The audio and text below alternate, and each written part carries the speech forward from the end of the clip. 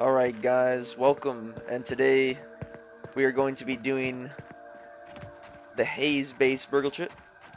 So in order to get into the Haze base, you actually need a Bratburst bomb. So in order to get one, you have to go and venture into the red anthill and actually pick up an egg. As you can see, for the bomb, you need a red ant egg, right? So I do recommend when going in here to have the red ant armor on, otherwise the soldier ants will attack you. And once you get in here, don't be an idiot and have your torch all ready to go, unlike me. Fiat Lux! So normally you can find them just kind of on the side.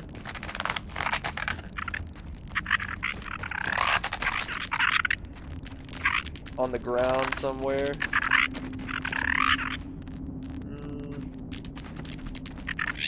And do keep in mind that once you pick one up, it has a time limit or a decay limit. So it will decay over time, and then the ant will just hatch in your inventory. Oh, molar right there.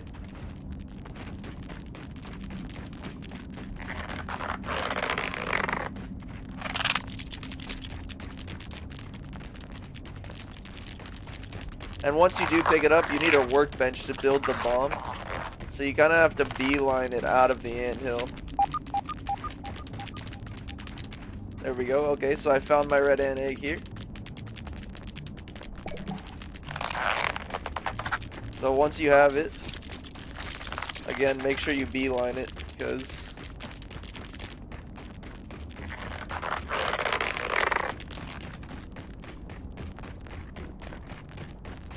you need to build that bomb quickly.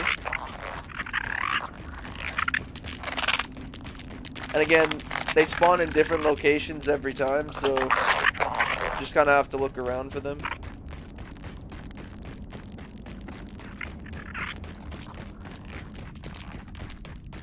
Once you have made it outside of the anthill, here, what you're going to do is, I do recommend setting up a workbench kind of in the vicinity, because you need to build it pretty quickly.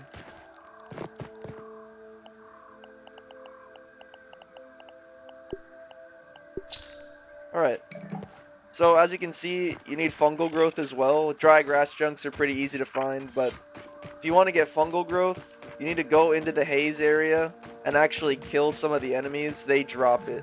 So as you can see, right here,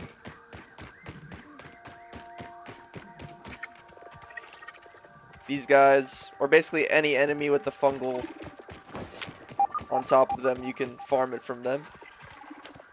And so I do thank you guys. This is part 1 of the Haze-based BURG.L chip. So please stay tuned for further parts.